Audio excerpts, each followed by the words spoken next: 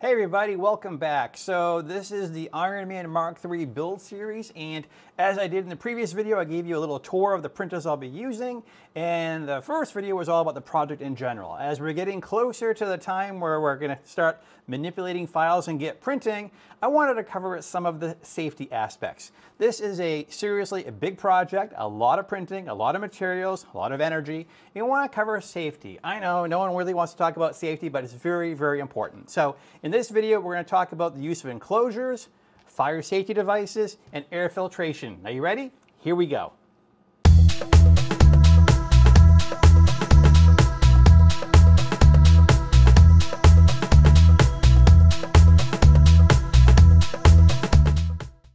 Welcome back. Well, first of all, let me introduce myself. My name is Paul. This is my channel where nerdy is cool. Big into 3D printing, obviously. I've also done some other big projects, R2-D2, Stormtroopers, other stuff. So there is that. If you have never seen my stuff before, but you're interested, feel free to hit the subscribe button down below. I would love to have you become a subscriber, and I wouldn't be offended if you gave me a like. I'll wait. Thank you. Okay, so moving on. So this is an important topic. This is something that I've wanted to cover for a while. Now, doing an Iron Man project or any big project where you're going to use a lot of filament, you're going to use a lot of electricity, and probably using a lot of printers, safety is a big aspect of all of this. Now, first, let's start with the enclosures. So why do you need an enclosure? An enclosure is going to give you better 3D prints because you're controlling the environment that the printer is operating in.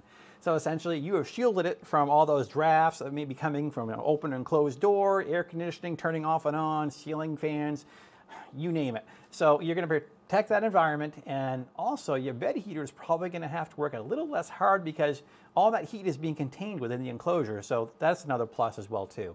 In addition to that, you're also containing all the VOCs and ultrafine particles because they're just staying inside this environment. And we'll talk a little bit later about how we can get those guys zapped out of the enclosure and away from your lungs.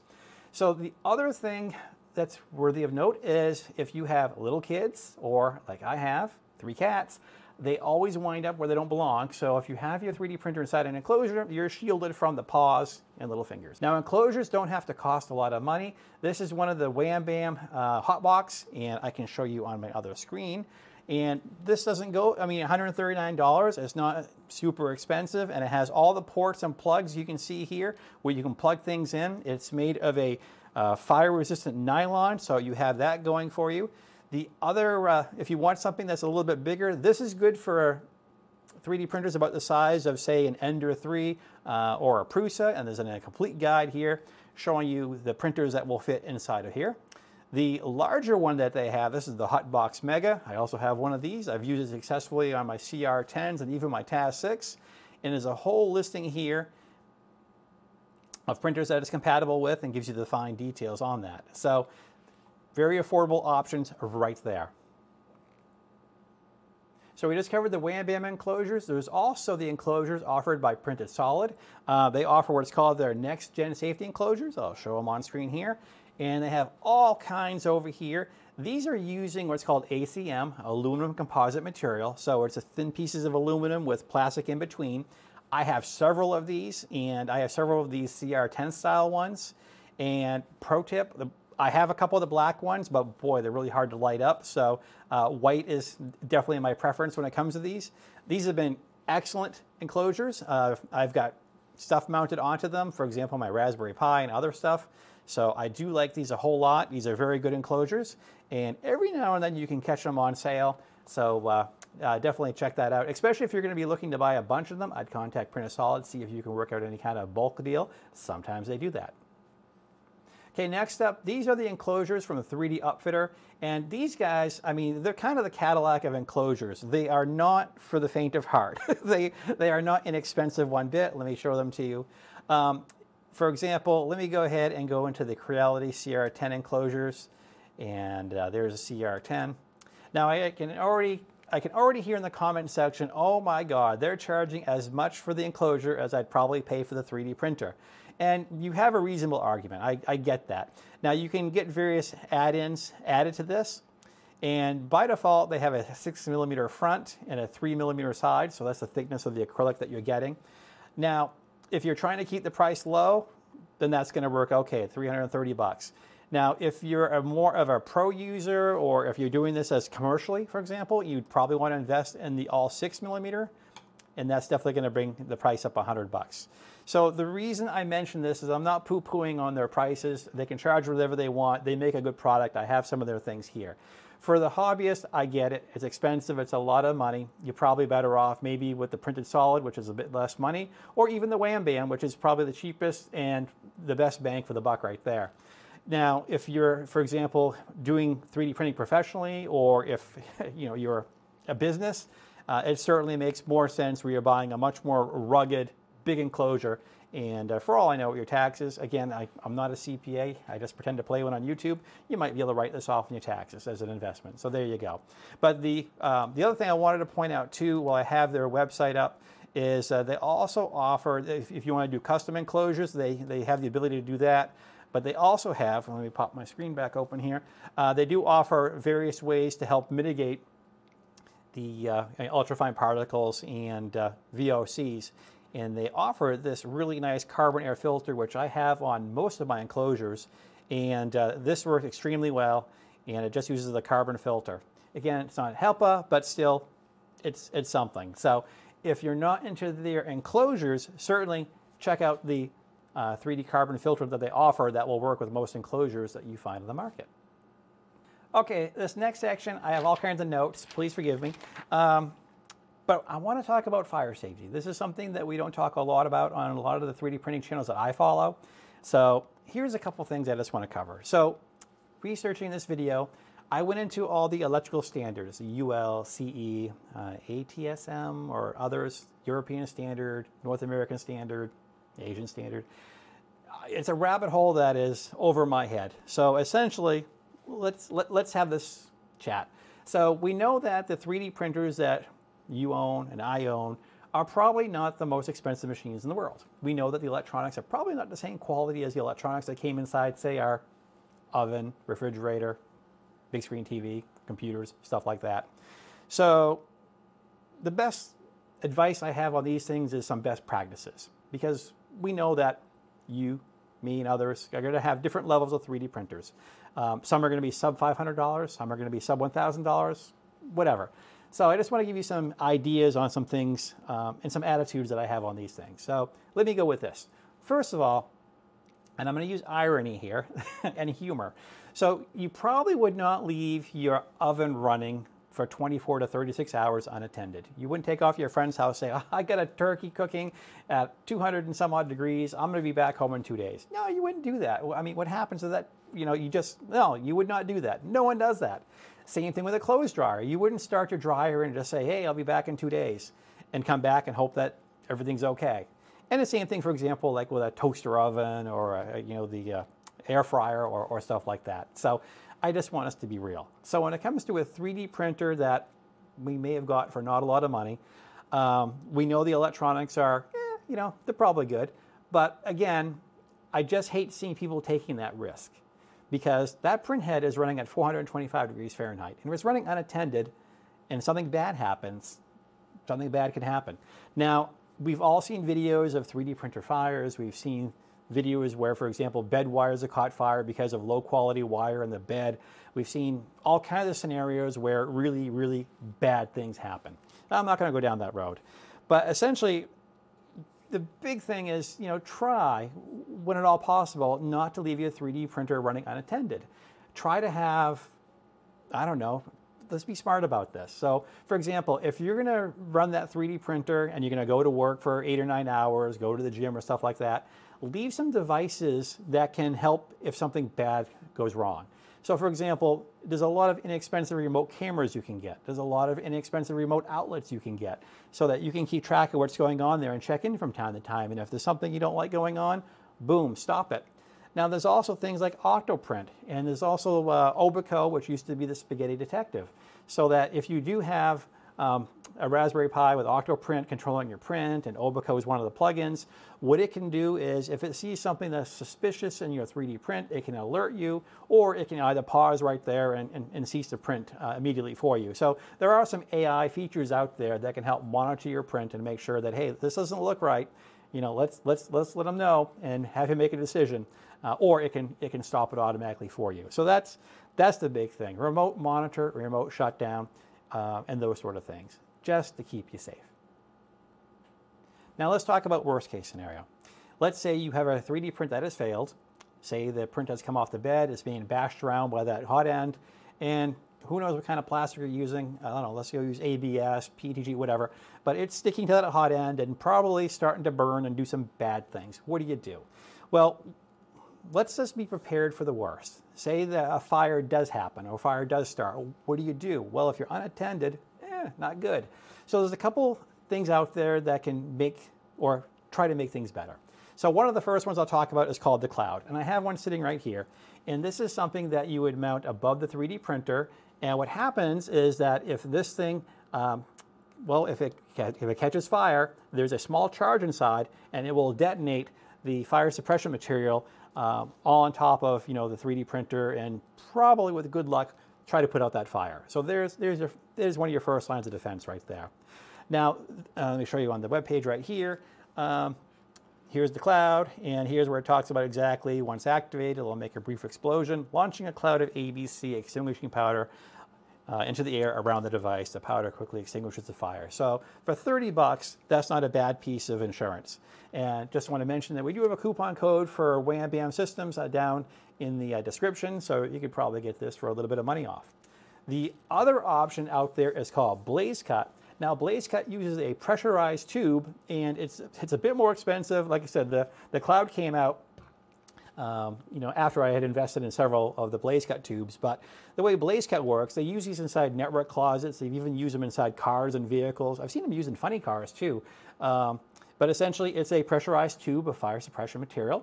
And what happens if a fire breaks out and it breaches that tube? Well, it suddenly released all that pressure and is now being blasted with about 400 PSI of fire suppression. So there is another option. I have that on the top of several of my enclosures. Depending on where you get it, I think I paid about between $160, $170 for these guys. So I'll have to look around on the web to see what they are now. But again, a couple ways you can go. 30 bucks for the cloud, or you can spend a bit more and go with something like Blaze Cut. So the next thing we're going to talk about is ultrafine particles. What do we do with them? We know that 3D printers, it used to be the thought was PLA is good, ABS is bad. And to a degree, that's okay. But the problem is that as 3D printing has become more popular and as there's been more research done, we're finding that, okay, that's true to an extent, but PETG has a lot of issues as well too. PLA has various additives. You start adding fibers like carbon fiber or glass or other additives in there, and it gets a bit more complicated as to what is really good and what is really bad. There's some interesting information from the CDC of all things. Let me put that up on the screen here, where they talk about various risks of additive manufacturing. And I will share links with this in the description. There are a couple of things they mention with health and safety, what questions to ask. There's various approaches. For example, if you are a small user, makerspace, schools, libraries, small businesses, and they have all this stuff here that has all this information as far as precautions, and I'm going to scroll through here. But yeah, it's very well laid out as far as pre-printing, printing, post-processing. It goes really, really deep real quickly. And I just want to cover this slide in particular. So essentially, with fused filament, we have FFF, FDM, or FLM. It feels like that's always a new abbreviation with 3D printing. The big thing we're talking about here is use ventilation. So if you have the ability where you live, if you can open the window while you're 3D printing, that's great. Air changes per hour, that's one way to do it. They're also talking about keep the nozzle clean so that you're not burning stuff on the nozzle. Heat the nozzle, then load filament. Well, that's the way our 3D printers work anyway. They're also mentioning, print at the lowest recommended temperature. I think this is IE instead of burning the material. If the printer malfunctions, this makes sense too. Let it air out. Again, we want to get those particles out, so open the window, crank up the air filtration device if that's plugged in. And the other thing that I think is really good is wait before opening a closed 3D printer. So if your print is completed, leave it alone for a little while. Let all that stuff settle out. If you have the air filtration devices, let them do their work. And also, they're talking things like eye protection. This is particularly important because And I, I have it here, and I kind of chuckle, with prints, for example, like with the Iron Man build and others, where you're dealing with a lot of supports. Sometimes getting those tree supports off can be, quite a struggle depending on the nozzle size and the specs. So definitely safety glasses all around. The other thing I want to talk about here too is, they're talking about N95 respirators to avoid breathing in particles. So, it's probably a good idea that if you're doing post-processing, and I know when we think post-processing, we think of just like, oh, we're going to be sanding or whatever. No, I think when you're breaking plastic and releasing particles is what they mean here. And also, again, be smart. If you're going to be working near the hot end, you want to have gloves. So, if you work in like a lab environment like I do, you're going to have things like work instructions or SOP, standard operating procedures, that we use. But for you guys, hobbyists and other users, certainly there's some good information to be had here. And another slide here, and this is a bit more detailed, health and safety Q&A. And again, there'll be links for all the stuff down below here.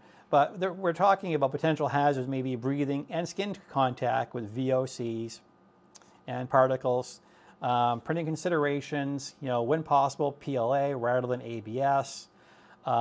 Be careful with filaments with additives, metal, nanofibers, carbon fibers, and all this. So the other thing that's mentioned here too, I think is very important, is print in negatively pressured area. So essentially, we want to make sure that we're pulling air from outside the enclosure into it, and nothing is coming out of the enclosure. So we're making sure that we're pulling all that stuff out of the environment. Same thing here. Some of the things just mentioned. I'm just leaving this up here for your glancing here, but lab coat, overall safety glass, face shields. So I'm not trying to. My biggest point here is I'm not trying to be the killjoy. I'm not trying to be the guy that's like, oh, 3D printing was fun until you made me aware of how dangerous it could be. That's not my intention. I just want to make sure, and as I end all my videos, is I want you to print safe. I want to make sure that you're not compromising your health being exposed to all these after effects of 3D printing. My true story, 2 years ago, before I had these guys all enclosed, I was having a terrible issue with post-nasal drip, sore throat. Couldn't figure it out. Thought it was allergies. Went to the ear, nose, and throat doctor. No, everything looks okay. It's just something's irritating you. So it wasn't until I started putting these guys on in the enclosures and only printing in the enclosures with the carbon air filter running, or I also have one of the expensive BOFA air filtration systems. So when I started doing that, no more issues. Now, I've also read of other people that they've used ASA, which is a nice alternative to ABS. But in some situations, people that didn't have them in enclosures, or they didn't have any kind of filtration or enough air ventilation, they got ASA poisoning. So the biggest thing is, and the big takeaway, and I was hoping to be able to interview a toxicologist I follow on YouTube, and maybe we can do that in the future, but the big thing that we know is that the ultrafine particles and the VOCs that come off these 3D prints cause inflammation. And inflammation is everything from irritating your lungs, irritating asthma.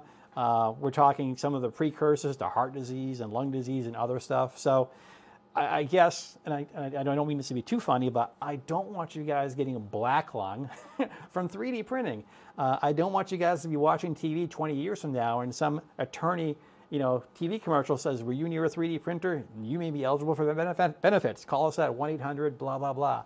So anyway, the big takeaway, I hope, from at least this part of the video is that, the honeymoon is over. The idea that we can just let these things run open air and not have any kind of repercussions or dangers, no, that's not the case. Certainly make sure, if, like I said, I live up here in a northern climate, so opening the window is not a great idea for me because it's below zero out there. But for those of you that live in other environments, that might be something you can do. If you're like me and you're cooped up in a shop down here, you definitely want to consider investing in the enclosures, devices that can mitigate and take care of those, ultrafine particles and VOCs. Some other things that you can do, like what I do here in the shop, I can't run the windows open, obviously, but I do have two Honeywell HEPA air purifiers. And fortunately, most of the particles that we're trying to capture are fairly big, so a HEPA filter will capture them. So the big thing and the big takeaway is just make sure you're aware of the danger, do what you can to protect yourself, and please always print safe. So that's it for this time. I hope you've enjoyed this video. I hope you've learned a lot. I'm going to include all this information in the description. I'm looking forward to seeing what you guys have to say in the comment section. I'm sure I'll get roasted. There's always those people that are gonna say that, we're all gonna die of something. Yeah, this is, nope. And I'm sure there's gonna be a fair amount of people that are gonna say, CDC, where have you been? We just went through COVID. I don't want to see anything from the CDC. I get it, I get it. You can also find this information on the EPA too. So there's other sources if you don't wanna believe me. So if you wanna see what I'm up to and all my fun projects, check me out on Instagram, Facebook, X, and of course here on YouTube. That's it for this time. Please check out the affiliates down below. There's all kinds of coupon codes that can save you money, and they help the channel out. So I thank you for checking that out. That's it for this time. And as I say in every video, please print safe.